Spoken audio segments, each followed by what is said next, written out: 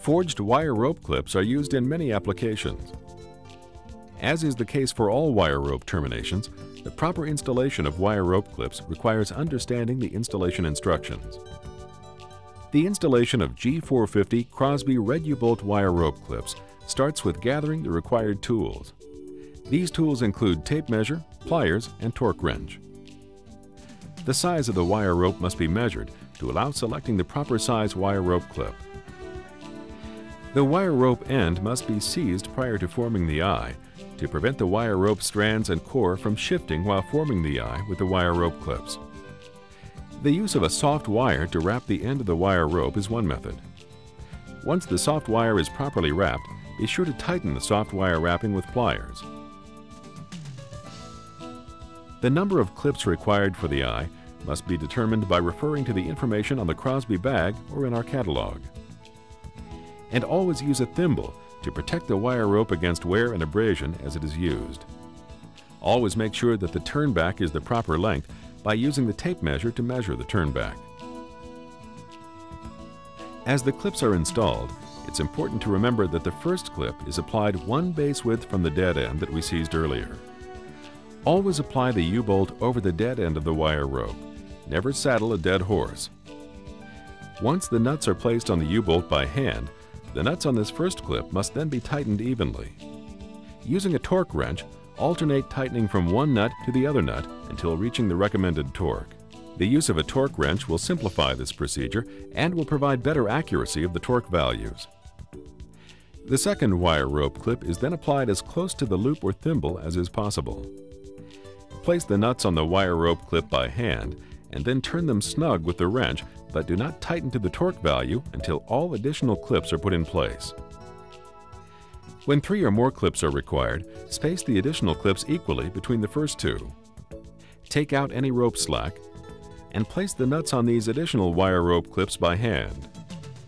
Tighten the nuts on all of these wire rope clips with the torque wrench, again alternating from one nut to the other until the recommended torque is reached. At this point, all the nuts of all the wire rope clips must be tightened to the required torque.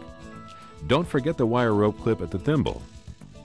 Make sure that the nuts are tightened with the torque wrench by alternating from one nut to the other.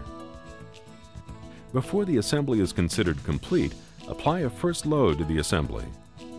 The load should be of equal or greater value than the load expected in use. Once this first load has been applied, check and retighten the nuts with the torque wrench to the recommended torque by alternating from one nut to the other. In accordance with good rigging practice, the wire rope end termination should be inspected periodically for wear, abuse, and general adequacy. In addition to the G-450 Crosby forged red U-bolt clip, Crosby does manufacture the G-429 forged fist grip clip. The forged fist grip clip does not have a U-bolt but has 2 saddles. Although the installation instructions for the fist grip clip are very similar to those of the red U-bolt clip, the number of clips and the torque required does vary. The installation of G-429 Crosby fist grip wire rope clips starts with gathering the required tools. These tools include tape measure, pliers, and torque wrench. The size of the wire rope must be measured to allow selecting the proper size wire rope clip. The wire rope end must be seized prior to forming the eye to prevent the wire rope strands and core from shifting while forming the eye with the wire rope clips. The use of a soft wire to wrap the end of the wire rope is one method. Once the soft wire is properly wrapped, be sure to tighten the soft wire wrapping with pliers. The number of clips required for the eye must be determined by referring to the information on the Crosby bag or in our catalog. And always use a thimble to protect the wire rope against wear and abrasion as it is used, and make sure that the turn back is the proper length. Use the tape measure to measure the turn back. As the clips are installed, it's important to remember that the first clip is applied one base width from the dead end that we seized earlier. Once the nuts are placed on the fist grip clip by hand, the nuts on this first clip must then be tightened evenly. Using a torque wrench, alternate tightening from one nut to the other nut until reaching the recommended torque. The second wire rope clip is then applied as close to the loop or thimble as is possible. Place the nuts on the wire rope clip by hand and then turn them snug with the wrench but do not tighten to the torque value until all additional clips are put in place. When 3 or more clips are required, space the additional clips equally between the first 2. Take out any rope slack and place the nuts on these additional wire rope clips by hand. Tighten the nuts on all of these wire rope clips with the torque wrench, again alternating from one nut to the other until the recommended torque is reached.